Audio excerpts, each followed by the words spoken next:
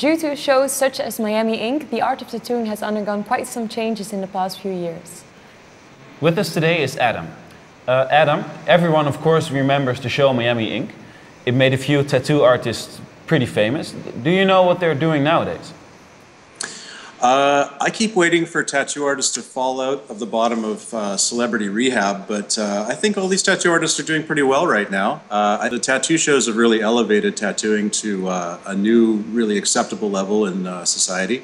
Now that really great quality custom tattooing is beamed into the living rooms of people around the world. They realize what's possible with custom tattooing. And, there's pros and cons to be said about the tattoo TV shows, but all in all, I think it's been pretty positive. All right. And do you think the show changed the profession?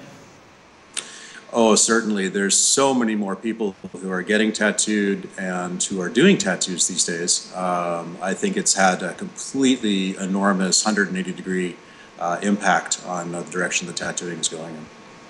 And does social media have an influence on the celebrity status of tattoo artists? Certainly, tattoo artists are obsessed with Instagram. I don't know any tattoo artist who doesn't agonize over how many followers and likes they have with every tattoo they post on the internet.